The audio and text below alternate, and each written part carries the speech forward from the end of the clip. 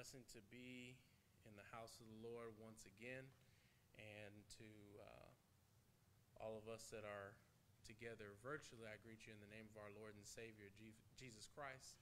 And we have our Bible study time period set aside, but first we want to go to the Lord in prayer before we go into the Bible study lesson.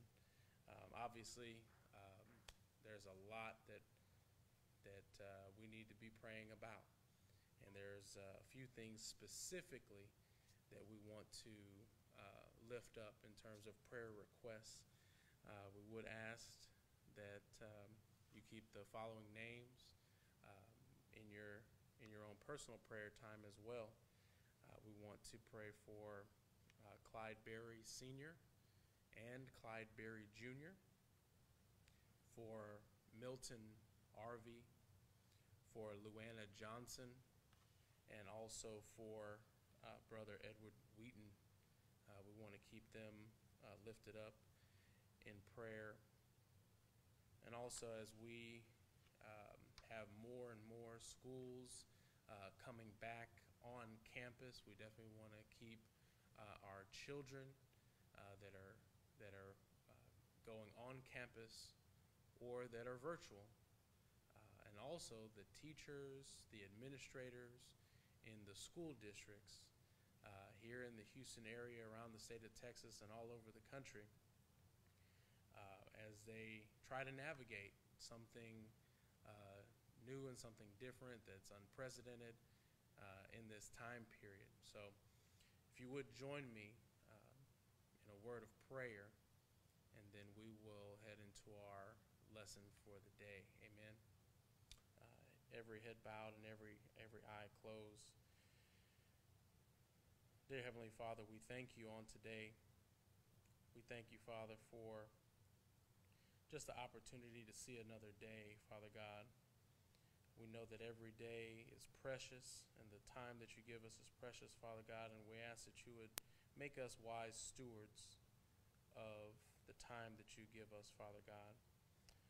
We've called out some names, Father God, specifically that are in need of your comfort, Father God, in need of your healing.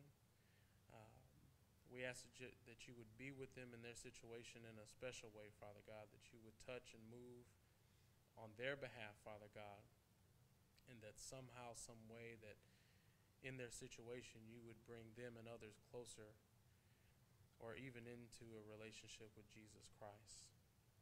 We ask, Father God, that you would place a hedge of protection around our children, Father God, that are going on campuses, that are going into elementary schools, Father God, high schools, colleges, and universities, Father God, and those that are learning virtually, keep them safe in the home, Father God. Just bless them in their going out and their coming in, and keep them focused on their studies, Father God. We ask that you would be with the teachers and administrators that are designing the instruction and curriculum, Father God. We ask that you would give them patience and understanding with the students, and also, Father God, the parents that are sometimes doubling as teachers and that are trying to navigate this new normal as well, Father God. We just ask that you would keep all those that are in the home, Father God, that are out on campus. Just bless them in their going out and their coming in. We ask these and all other blessings through the precious and powerful name of your Son, Jesus Christ. Amen. Amen. Amen. Amen. Well, on this Wednesday, as we take a look at the current culture, and there's a lot of compromise, unfortunately, in our society. And as a believer, we have to navigate how do we deal with a culture and a context that is constantly trying to get us to compromise, that is just trying to get us to go along so we can get along, a culture that is contrary to what the Bible teaches. How do we live? How do we live in such a culture? Well, the Bible has much to say about how to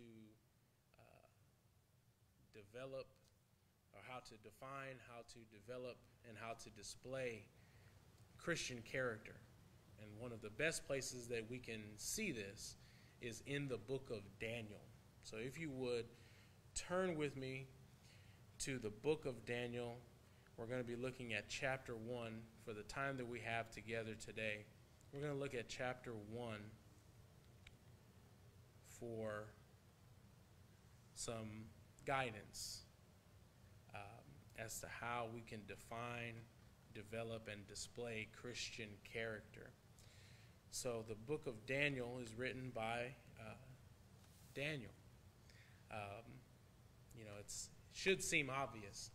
However, there are some people that dispute that the book of Daniel is even written by Daniel. So we have much evidence to let us know that Daniel was indeed the author, based on the time frame that the book was written, who it was written to, and what was going on around him. And Daniel, as the person, arrives in a situation at a very young age that challenges him and his friends in terms of the type of culture that they live in that is completely contrary to how they were raised. So they find themselves in a whole new country with laws and practices that are contrary to how they were raised.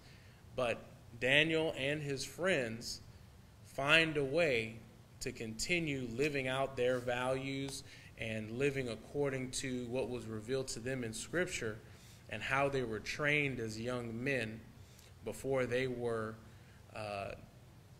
taken away and departed from their homeland, some 350 miles away from everything that they knew and their parents all included. So if you would just take a look at Daniel chapter 1, and just for clarity and understanding, let's go ahead and read the portions of it as we go. So first we want to take a look at verses 1 and 2. I'll be reading out of the New King James Version. Your version may be slightly different, but it is the same inspired word from the same Holy Spirit. Amen. Amen. Amen. So verses 1 and 2, the book of Daniel. In the 3rd year of the reign of Jehoiakim, king of Judah, Nebuchadnezzar, king of Babylon, came to Jerusalem and besieged it. And the Lord gave Jehoiakim, king of Judah, into his hand, with some of the articles of the house of God, which he carried into the land of Shinar, to the house of his God, and he brought the articles into the treasure house of his God. Okay? So, taking a look at verses 1 and 2, we see that we have not been introduced to Daniel just yet, but we are introduced to 2 kings. We're introduced to the king of Judah named Jehoiakim, and we're introduced to a king of Babylon named Nebuchadnezzar. And so the 3rd year of the reign of Jehoiakim gives us a time stamp, a historical record that we can figure out where we are in time. So your first, if you're looking at your handout, your first blank is the 3rd year of the reign of Jehoiakim was 605 BC. So 605 years before Christ is where we are in terms of time. And so with that, we had 3 different waves that Nebuchadnezzar is going to attack Jerusalem, and this is the first of the 3.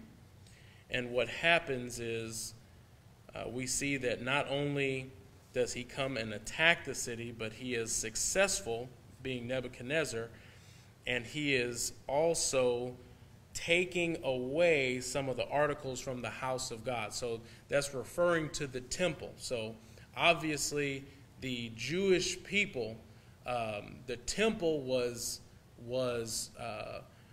the pinnacle of what they thought of as far as their culture and their religious experience. And so this was obviously a tremendous embarrassment to not only have the city sacked in terms of a military standpoint, but to add insult to injury, Nebuchadnezzar takes these articles out of the temple and brings them not to a temple made for Yahweh, for the God of Israel, but for his God, which was a pagan god.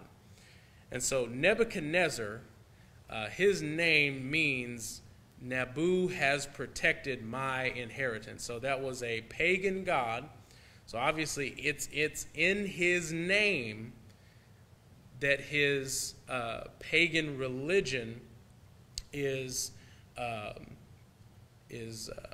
displayed to us, even in the very mention of his name. And so you got to take into account that Daniel, as a young man, is part of this deportation that's happening since Nebuchadnezzar has been successful. And so this should not have been a surprise, because we can actually go back to Deuteronomy chapter 28, and you can turn there with me, Deuteronomy chapter 28, and look at verses 49 to 50. And that gives us a prophecy that this is going to happen. And this is based on discipline of Judah because of how they were dealing with God. Okay? Look at Deuteronomy chapter 28, verses 49 and 50.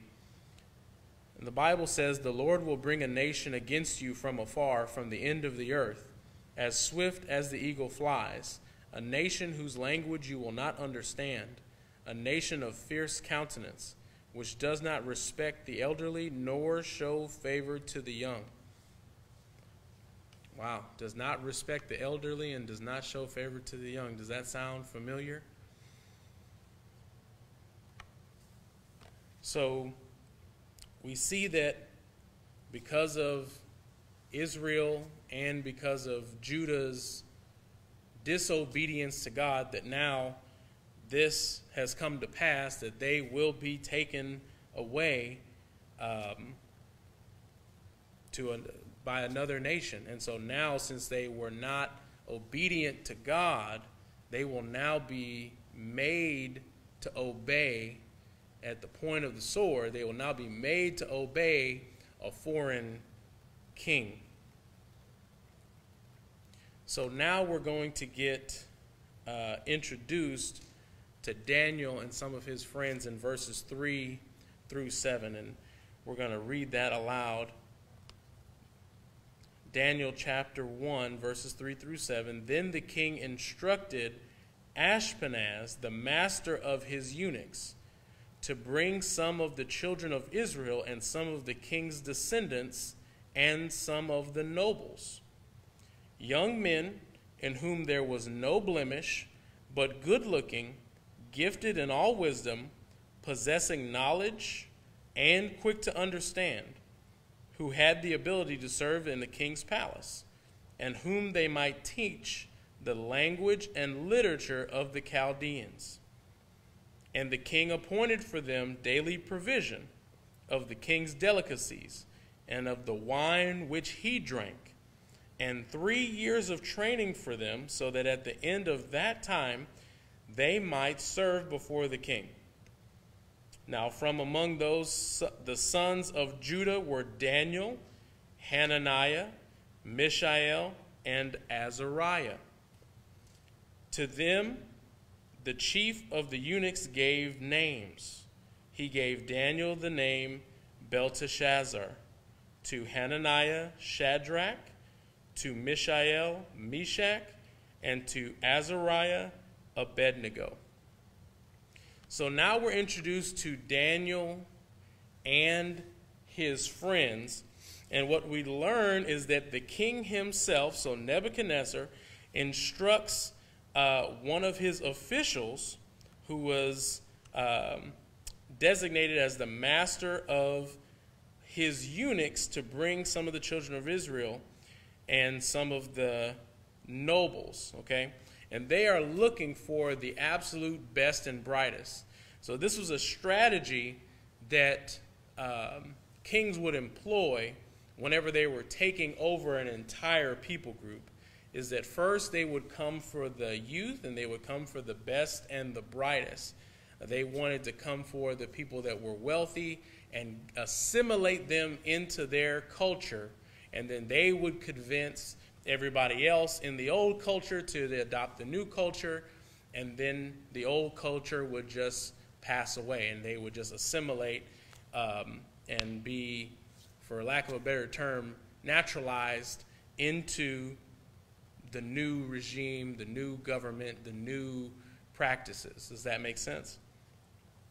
And so that's what they're looking to do. That's what Babylon is looking to do with Judah when they're getting, again, these best and brightest. And what they give a reason. They want them to serve in the king's palace, and also they want to teach them the language and the literature of the Chaldeans. So they want them to forget everything that they already knew. So obviously they're the best and the brightest, but we want to take their knowledge, their skill and ability, and we don't want them to use it for what they had learned in the past and the culture they knew in the past. We want that to be put to use for our purposes in terms of Babylon. Babylon wants them to use what they have been given in terms of their talent for the progress of Babylon, no longer for the progress of Judah. And so we see that not much has changed. We see that in a current climate and culture is that we have a society that is built around trying to get the most out of the best and the brightest, and not necessarily for the best reasons always, okay? And so someone may have a particular set of skills or ability, and it's how can we put that forward so we can make money off of that, or how can we put this person forward so we can sell advertisements, or how can we get this to benefit a particular corporation instead of necessarily the good of all of the people in a particular country. So again, this government system is trying to take advantage of what these young men have in them and train them for their own ends, not for how they were raised as young Hebrews. And so when we meet them, we see that they're not living really a life of deprivation, but actually that they're well provided for. So the king has appointed for them that they would eat the king's delicacies, and they would even drink the wine that he drank. So obviously, if he's the king of Babylon, he's going to be eating pretty well and drinking pretty well. And he's saying that to the person that's in charge of them, that, hey, give them the same type of food that I eat, give them the same type of drink that I drink, put them in a master's program for 3 years to get them ready for when they can serve in the king's court. So oftentimes the culture, society will offer, especially the youth, great things. They'll offer wealth, they'll offer celebrity, they'll offer success, notoriety, all these different things, if only you just do for this organization or that organization, for this corporation or that company, for this particular school.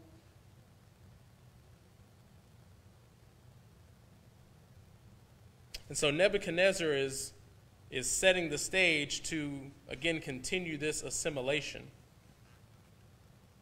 And now we're actually introduced in verse 6 to Daniel and his friends. They're named Daniel, Hananiah, Mishael, and Azariah.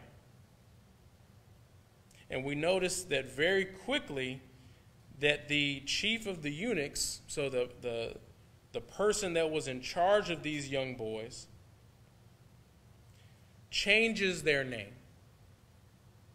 So their Hebrew names are given in verse 6, and then in verse 7, their Hebrew names are given, but then now they're given Babylonian names.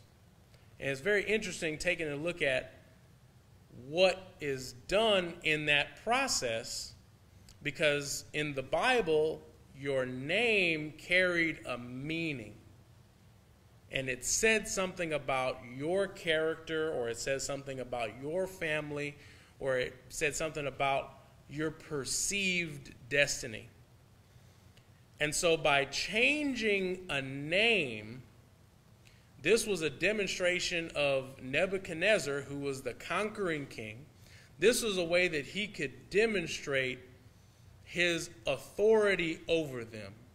If we look back in Genesis, we see Adam is given the authority to name everything.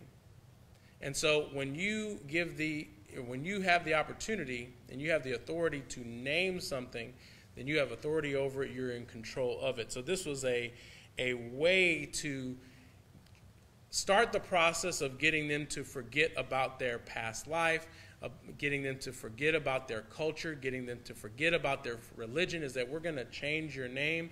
We're going to change everything about you to conform to what we want you to be. Does that make sense? And so Daniel, this is your next blank. Daniel means God is my judge.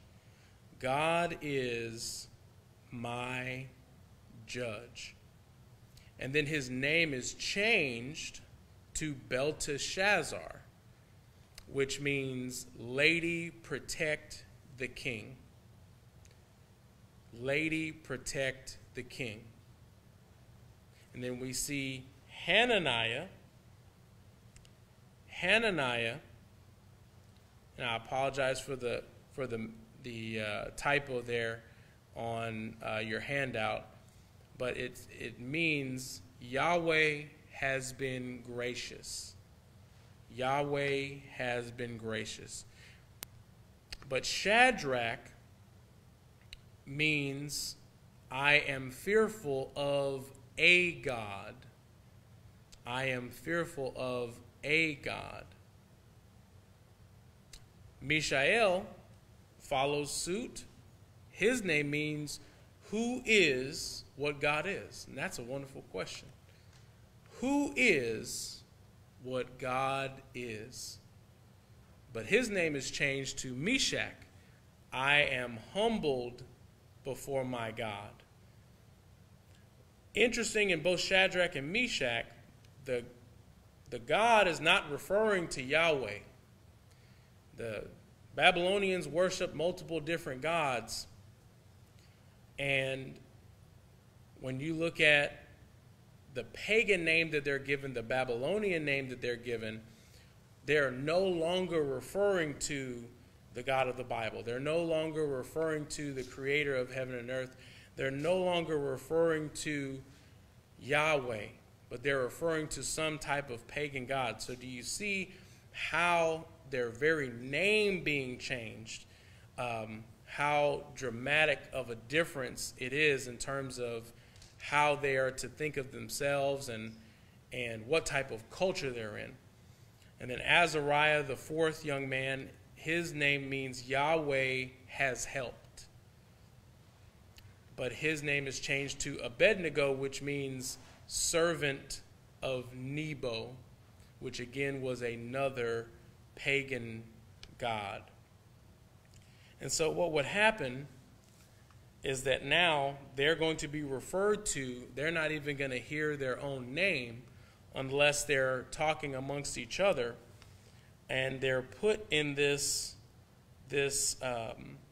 under the watch, under the care of this chief of eunuchs. And so that that lends us to understand that these boys were made eunuchs, and we can see that actually foretold. If you would take a look at Isaiah chapter 39. Go to Isaiah chapter 39 and go to verses 5 through 7. Isaiah chapter 39, verses 5 through 7. And this is important just to see how there are no surprises in terms of prophecy. There are no surprises to God. Because again, remember, these young men, they have been taken away out of their land. They've been put under the watch of the chief of eunuchs for Nebuchadnezzar. Look at what Isaiah chapter 39, verses 5 through 7 says. Then Isaiah said to Hezekiah, "Hear the word of the Lord of hosts. Behold, the days are coming when all that is in your house and what your fathers have accumulated until this day shall be carried to Babylon. Nothing shall be left, says the Lord. And they shall take away some of your sons who will descend from you, whom you will beget, and they shall be eunuchs in the palace of the king of Babylon." So we see that here in Daniel chapter 1, we see a fulfillment of what we read about in terms of Isaiah saying that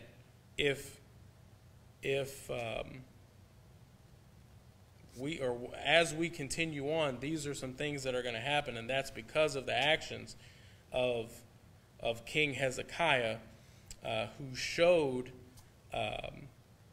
his house and all the treasure to a prior king of Babylon. And so one thing we can take from that, looking back at Isaiah chapter 39, verses 5 through 7, and then we look forward and see that fulfilled and culminate in Daniel chapter 1, is that the prior generation, has a tremendous and profound effect on those that will come after them. So whether that's parent to child, grandparent to child, whether that's from in a church, from pastor to pastor in terms of leadership. Same thing with a corporation or government, from president to president, from governor to governor, from mayor to mayor. That the actions of those in the prior generation can have profound effects even for generations down the line. So that should make us very cautious about what we do and what we're okay with, because it can have far-reaching implications beyond our current time. So there's things that we do in this life that will echo throughout generations. So we have to take a look at sometimes as what are the things that we are doing in our lives right now, and how will those things affect the next generation and the generation after that, and maybe even the generation after that, whether that's personally, whether that's professionally. But these things obviously are all connected. And so Daniel is having to experience what Isaiah prophesied about. Even though we're dealing with two different kings, we're still dealing with the same, we're still dealing with Israel and Judah, and we're dealing with Babylon. Okay. So taking a look at verse 8 and through verse 16, we now see that what's happened in the situation with Judah, how Daniel has come into the picture with his friends, at least 3 friends that we know of, that the Bible tells us about, And then we see how Daniel interacts, because already this culture has caused him a lot of pain. It's ripped him from everything that he knows in terms of his parents, his family. He's in a new land that has its own language, its own literature. He's made to be a eunuch, so obviously a very painful situation. And Daniel and his friends have just had things taken from them, and they've been taken physically away. And so now, in the midst of all of that, now we see how Daniel begins to interact with this pagan culture under a pagan king. Look at verse 8. But Daniel purposed in his heart that he would not defile himself with the portion of the king's delicacies, nor with the wine which he drank. Therefore he requested of the chief of the eunuchs that he might not defile himself. Now God had brought Daniel into the favor and goodwill of the chief of the eunuchs.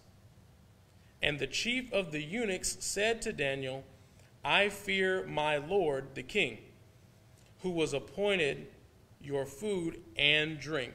For why should he see your faces looking worse than the young men who are your age? Then you would endanger my head before the king. So Daniel said to the steward whom the chief of the eunuchs had set over Daniel, Hananiah, Mishael, and Azariah, please test your servants for 10 days, and let them give us vegetables to eat and water to drink. Then let our appearance be examined before you, and the appearance of the young men who eat the portion of the king's delicacies. And as you see fit, so deal with your servants. So he consented with them in this matter and tested them 10 days. And at the end of 10 days, their features appeared better and fatter in flesh than all the young men who ate the portion of the king's delicacies.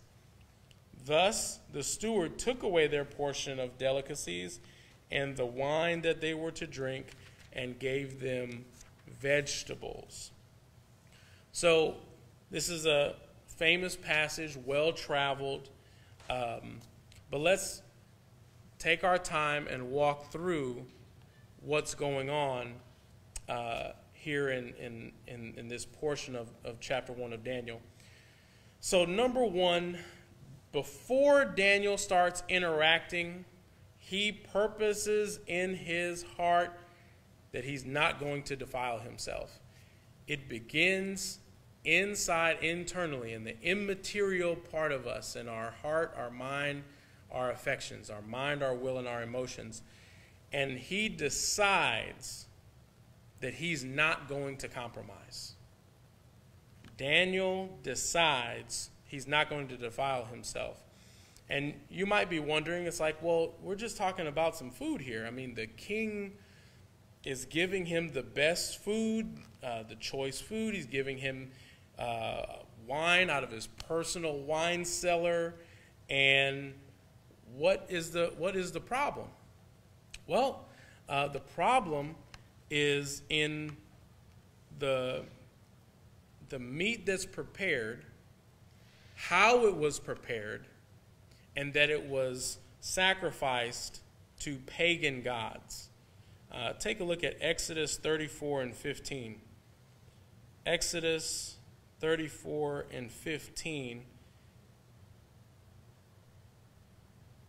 Lest you make a covenant with the inhabitants of the land, they play the harlot with their gods and make sacrifice to their gods, and one of them invites you and eats of his sacrifice. So Daniel, being an intelligent, studious young man, he remembers reading in Exodus 34 and 15. So when he walks into the banquet hall and he sees this food that's been sacrificed to pagan gods, and it's not according to the Jewish dietary laws, before he even gets to that point, he purposes in his heart that, look, I'm not going to compromise on this. And then we see his interaction with the chief of the eunuchs and then the steward placed over them. And so Daniel is brought into the favor and goodwill of the chief of the eunuchs. Now, there's no reason for him to be in the favor and goodwill of the chief of the eunuchs. Daniel at this point is probably around 15 years old. He's essentially a slave that was brought in from another conquered land. Daniel doesn't have any power, doesn't have any position, other than it would please the king of Babylon for him to be trained for service in the king's court. So there are times that it doesn't matter about your particular position or your standing, but God can just move on your behalf, regardless of you being qualified. God will move on your behalf with those that are in authority over you. And we can thank God and praise God for that right there, just in terms of honoring that Daniel decided not to compromise. God is going to go ahead of him and touch the hearts, the minds, to give him favor and goodwill with someone that's in authority over him, when there's no reason that this chief of eunuchs should have any reason to like Daniel. So he pretty much tells Daniel that, look, this is what's on the menu, eat what's on the menu. If you don't eat what's on the menu and you're not looking healthy, then it's not just my job, it's my head. Because right now we live in a democracy and we have the opportunity to have representative government, and we can have elections, we can vote, we can have debate and discourse. Well, in this time period, there was no such thing. The king of Babylon was a dictator with absolute authority. So if the king was not pleased and he decided, off with your head, off your head went. So the chief of the eunuchs is considering his long-term health prospects, and he wants to keep his head on his shoulders where it is.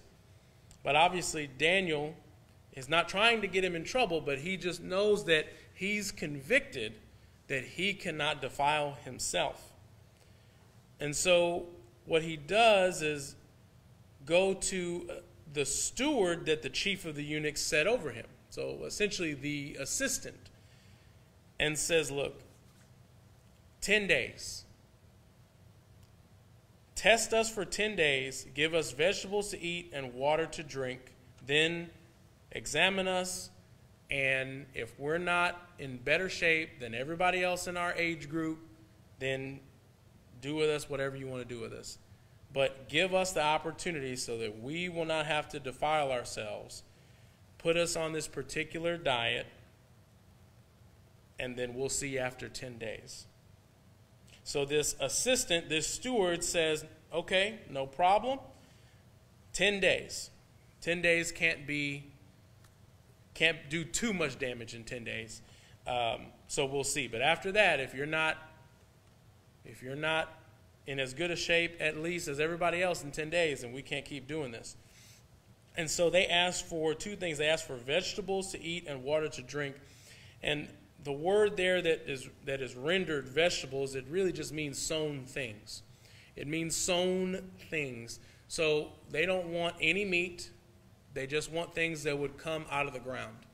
They want things that would not be in violation of the law. Okay? And if you look at your next blank under verses 8 through 16, Daniel asked for vegetables and water because they would not violate the law. With the meat and with the wine, they had to worry about how it was paired and who it was sacrificed to. But the vegetables and the water would not be subject to that. So they could eat vegetables or grains. They could eat that and have good conscience. Okay? Mosaic law, your next blank, Mosaic law does not name any vegetables or sown things as unclean. That's your next blank, unclean. So this was a way, they weren't just trying to go on a particular diet. What they were trying to do is, how can we sustain ourselves, but also at the same time not violate our conscience and not violate the laws of the Jewish diet, okay? And so, of course, it was not just the diet, but it was God that brought favor and goodwill, just like he did with people. There may have been in this time period some supernatural sustenance that helped Daniel and his friends. And look at verse 14. It says, so he consented, and he being the steward that was placed over them by the chief of the eunuchs, he consented with them in this matter, tested them 10 days, and at the end of 10 days, their features appeared better and fatter in flesh than all the young men who ate the portion of the king's delicacies. And watch this. Thus the steward took away their portion of the delicacies and the wine that they were to drink, and gave them vegetables.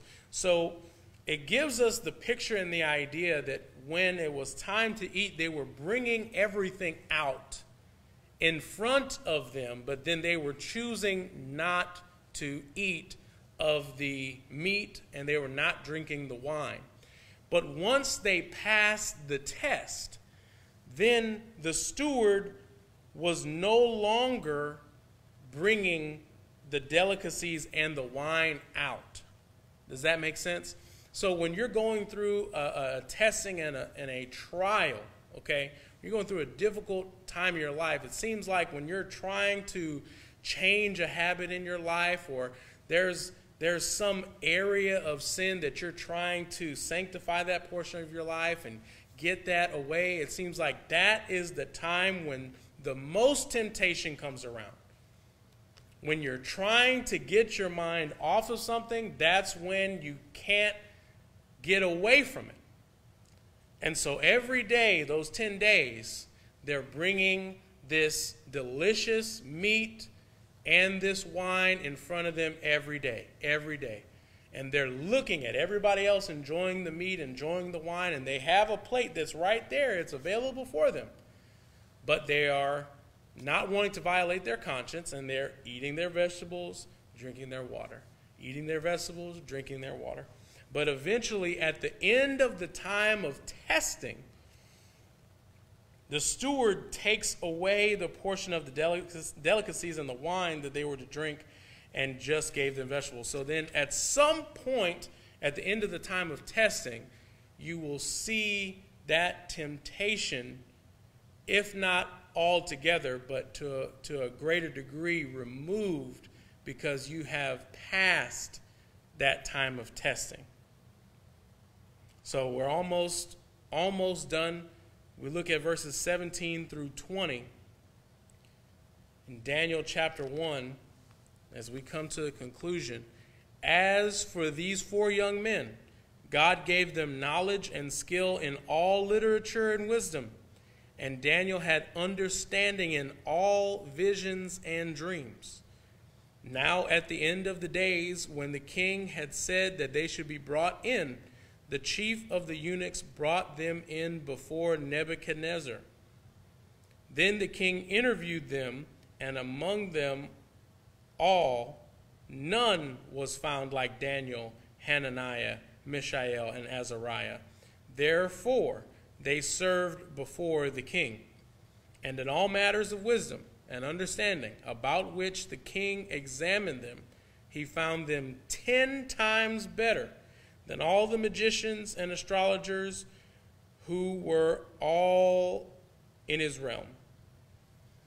So we see that God blessed all these young men, said he gave them knowledge and skill in all literature and wisdom. But it says specifically of Daniel that he had a gift. He had an understanding in all visions and dreams. So if you're looking at your handout, God gave Daniel and his friends knowledge and skill in all literature and wisdom. All literature and wisdom. So Daniel and his friends, they read widely. They were schooled in multiple disciplines. So they knew about art, science, mathematics. They studied all these things, and they had the ability to understand them, and they had the ability to demonstrate that they were proficient in all these different areas. But then Daniel is given, over and above that, a special gift. Daniel was given the gift of interpretation, is your next blank. Daniel was given the gift of interpretation for visions and dreams. So all of us have particular natural gifts. We're naturally gifted. We were born, and in our flesh, we are just naturally good at certain things. And that's what is being discussed here, is that these young men had a natural aptitude that was then developed by their education. But then over and above your natural talents are gifts that are bestowed. And so in the New Testament, we learn that every believer has at least one spiritual gift. And that gift goes beyond just what you're naturally good at. But it's a gift that's given to you for the edification of the body. Now, it can enhance, that gift can enhance something that you're already good at. But it gives you a special gift in order to do something in particular, and that can be something that's used for the edification of the body of Christ. And in this case, for Daniel, he's given the gift of interpretation of visions and dreams, and we'll see where that comes into play later in Daniel. And so, to take a look, look at Proverbs 1 and 7. Proverbs 1 and 7, just to have a timeless truth applied to this. The fear of the Lord is the beginning of knowledge, but fools despise wisdom and instruction. So because they honored God, they had a particular understanding because they understood the world, because they looked at it the way God looked at it.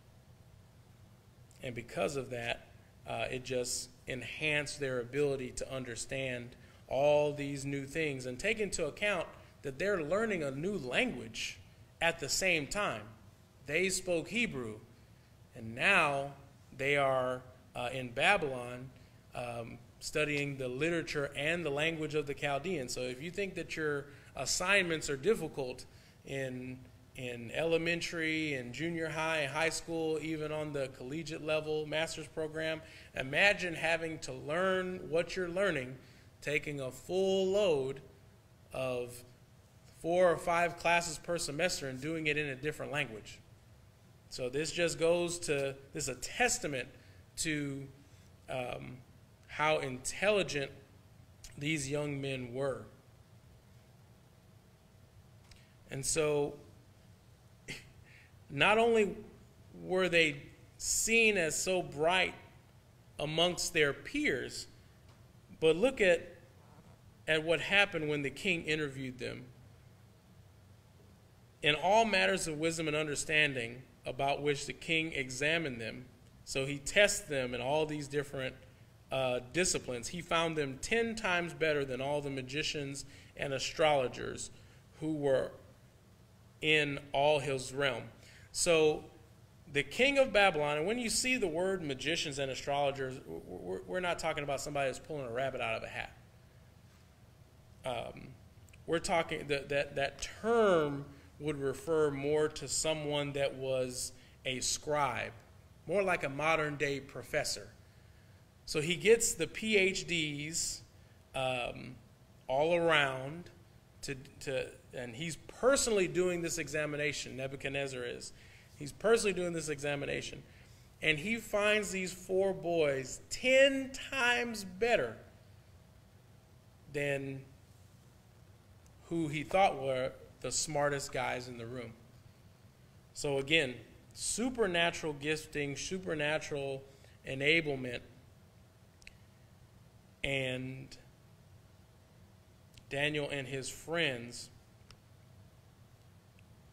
were rated that highly against the PhDs, not just their class.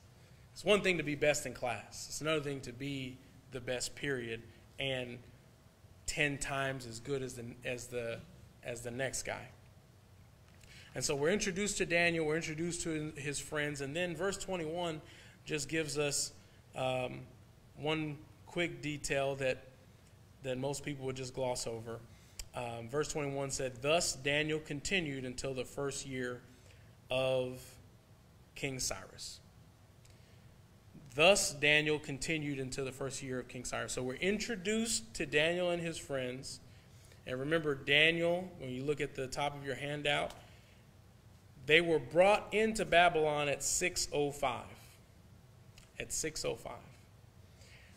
Since Daniel has recorded for us that he continued on till the first year of King Cyrus, we can know historically that King Cyrus, his first year was around 539 BC.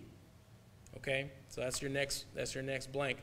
The first year of King Cyrus was 539 BC.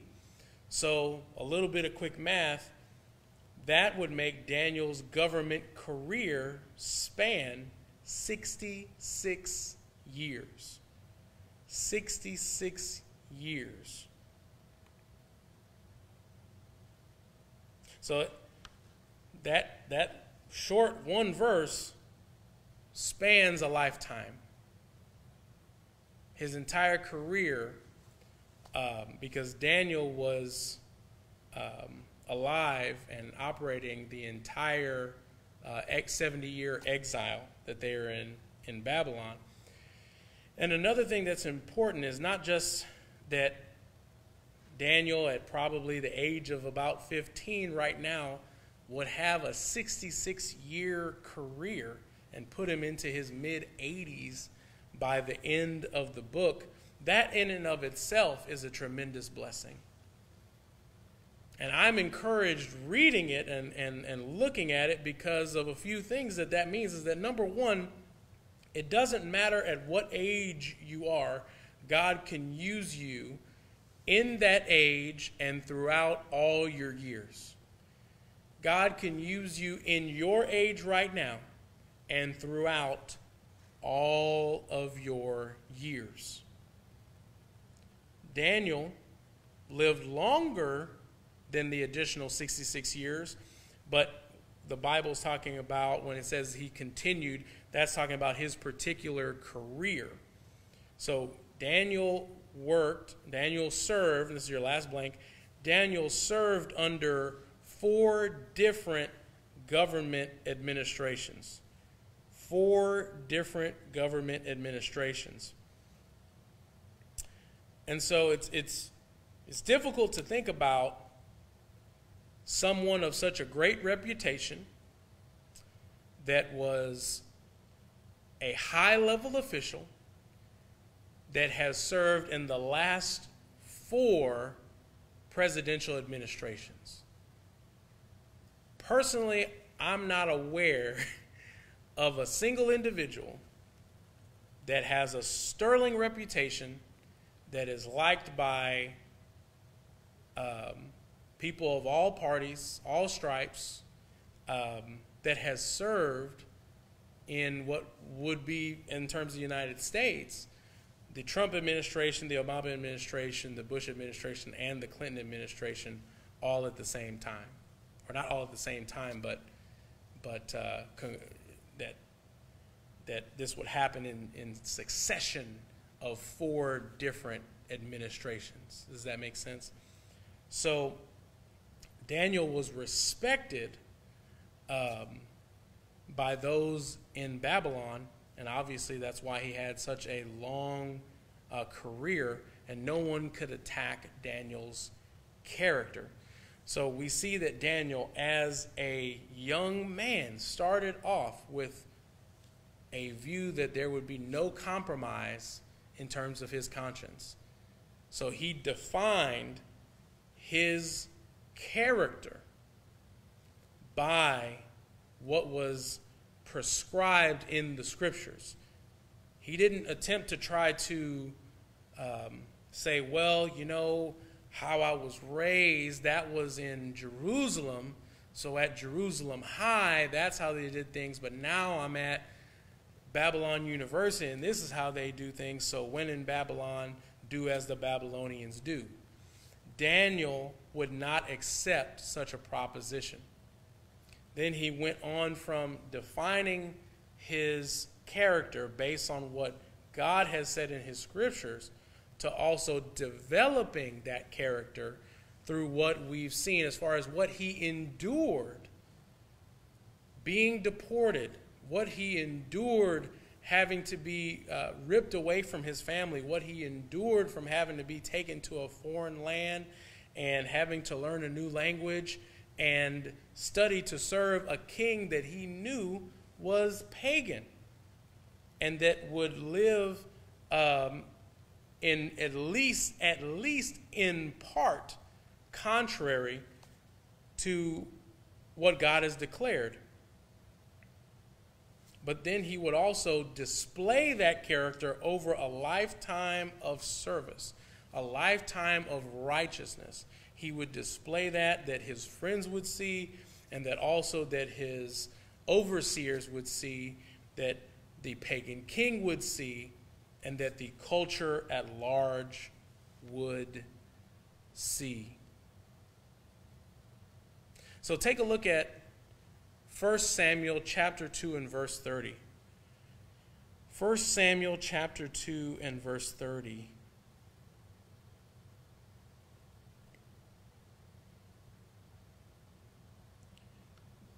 Therefore, the Lord God of Israel says, I said indeed that your house and the house of your father would walk before me forever.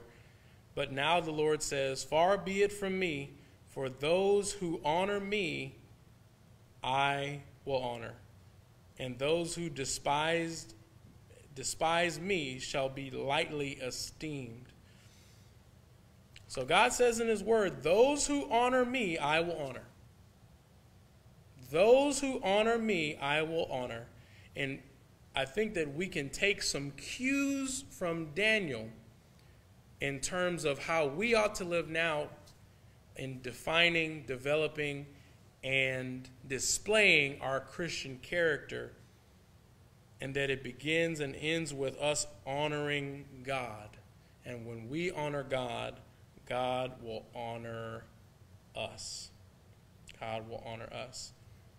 Well, it's been a pleasure and a privilege to go through this first chapter of Daniel and going through some timeless truths about how we ought to define and develop and display character in our time as Christians. I pray that the Lord would bless and keep you, and I encourage you to continue reading in the book of Daniel and study and let the Holy Spirit illuminate this scripture for you. Let us go to the Lord in prayer. Dear Heavenly Father, we thank you for this time that we've had to spend. Some of us are gathered together physically, others of us are connecting virtually, Father God. But wherever we are, We ask that you would put in us, God, a desire and a discipline to study your word, Father God, and help us as we seek to honor you, Father God. We know that when we honor you, Father, that you will honor us. Keep us in our going out and in our coming in. We ask these and all other blessings in the precious and powerful name of your Son, Jesus Christ, and by the power of the Holy Spirit. Amen. Amen.